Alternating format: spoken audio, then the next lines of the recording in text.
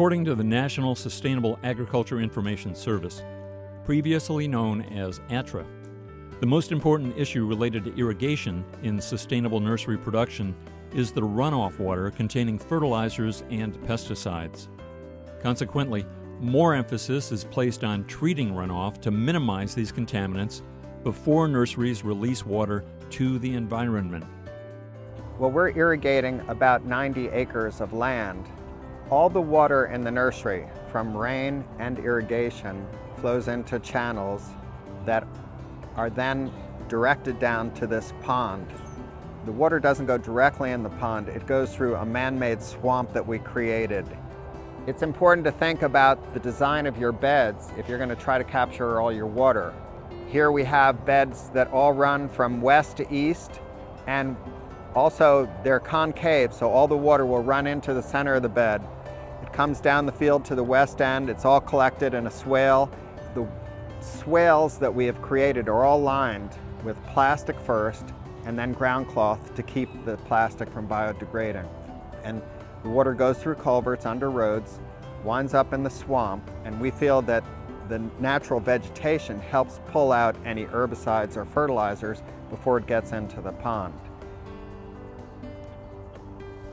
Some nurseries have developed sophisticated capture systems for collecting and purifying water. In Cairo, Georgia, Monrovia Nursery collects runoff from irrigation and rainfall through a series of channels and ponds for future use in the nursery or for treating the effluent or used water before discharging it from the nursery site. Originally, the concept was that we had deep water cells for the removal of the nutrients, primarily by the bacteria and anaerobic conditions, and then that water would in turn move over to shallow cells, more aerobic cells, and before the water actually moved out of the constructed wetlands. But what we found was that going strictly with deep water cells was the right choice, and we maximized the total area in terms of its water handling capacity and its ability to polish the irrigation water that's running through them. So these cells that you see here are three separate cells of deep water cells, one right behind the other, that gravitationally the water flows through these cells with a 3 to 5 day residency in order to allow that the microorganisms in the cells to do the reduction process that they're in place for. And that has worked out very well.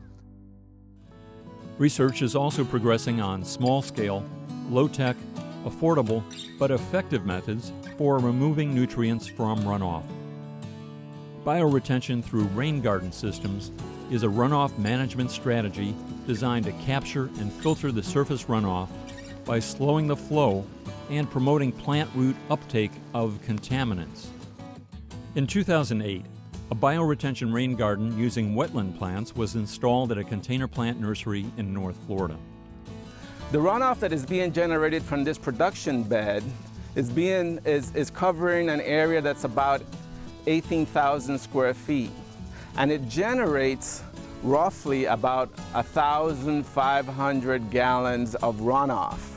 And here we're taking into consideration the water that misses the pot and the water that actually leaches out of the pot.